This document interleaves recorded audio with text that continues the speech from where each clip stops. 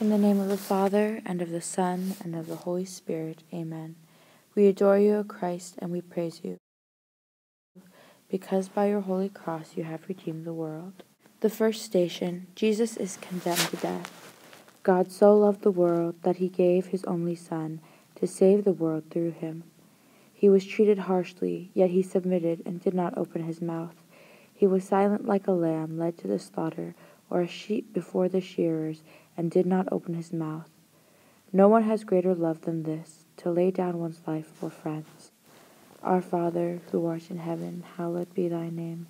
Thy kingdom come, thy will be done, on earth as it is in heaven. Give us this day our daily bread, and forgive us our trespasses, as we forgive those who trespass against us.